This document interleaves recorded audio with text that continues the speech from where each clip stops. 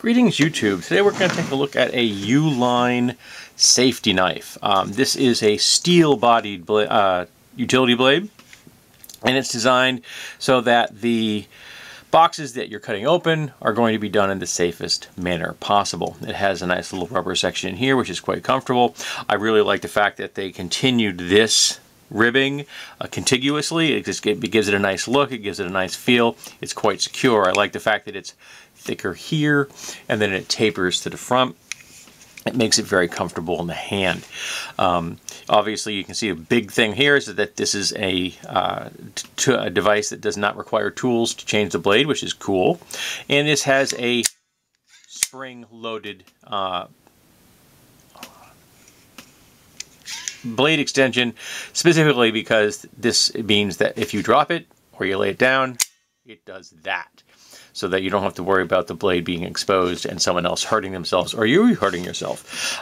Because utility blades have two notches in them, or standard ones do, it means you can choose how far you want the blade to go out. I have this set out in the maximum amount. If you use the other notch, it'll be only sticking out a little bit, which is excellent for box cutting, because you don't need much more than, a 1/4 inch of a blade if you're going to be cutting tape and things like that. Again, packing, string, things like that. This particular one came with the safety blades, which I did not do that. That they came like that. They don't have a tip on them. It's because it's designed to make it less dangerous so that you can't stab yourself or stab someone else as easily. I also like the fact that it is a bright color. Having something that's bright colored in a work environment, I think, is very important, particularly if you need people to be aware that you're using a knife, and having something like boom, it's right there, they can see it. It's going to be less likely that people are going to harm themselves. Now, there is a big hole here that would quite readily accept a full paracord lanyard, but I think I question the utility of that, and I'll get to that in a moment.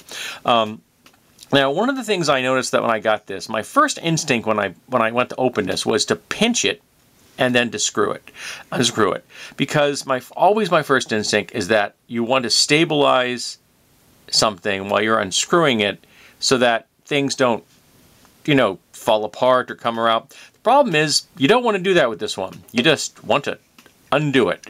You don't need to hold it in place because you're actually pulling it apart in a clamshell. And now you know why I think having a lanyard in there could be of questionable utility. Yes, if it's loose enough, you're not going to have a problem, but you got to make sure that you don't have it too tight. If you have it too tight, you're not going to be able to open the darn thing. Now, this, again, it uses standard... now it's not going to work for me. I'll put this thing in. Yeah, there we go. Standard utility blades. And again, you can put it in either location, front or back.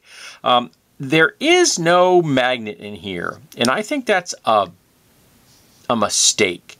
I think they should have put a small neodymium magnet in here that would have allowed the person to choose when they opened it to have to worry about the thing falling out, because I actually had it fall out once when I was working with it, playing with it.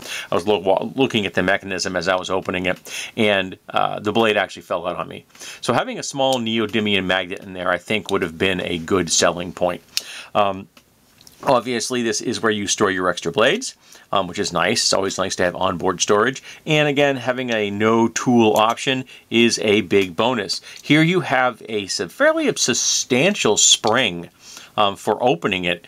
And that's why you don't need to pinch it closed, because the spring, now you need to pull it closed just to get it started. And once you get it going, you just boom, boom, boom, and it's now locked in place. So that's why you don't need to pinch it. The thing is designed for that. And I don't think I've ever had a utility knife that opened up this far. I mean, literally, it's like a butterfly. It looks like a butterfly when you're done. But it's not all sunshine and puppies.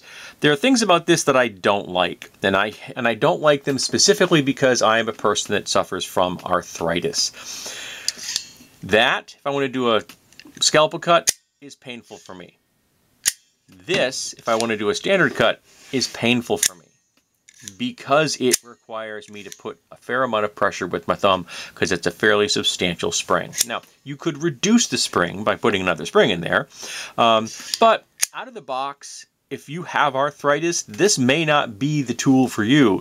In addition, it is not light. It is solid steel construction. That is a good thing. It also means it makes it heavier.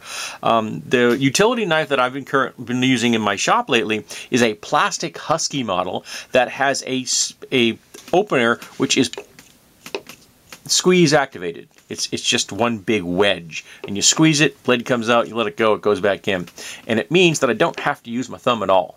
And it means it's super light. So this is not super light, and you have to use either your finger like this for a scalpel cut or like this for a standard cut, and I literally find that painful.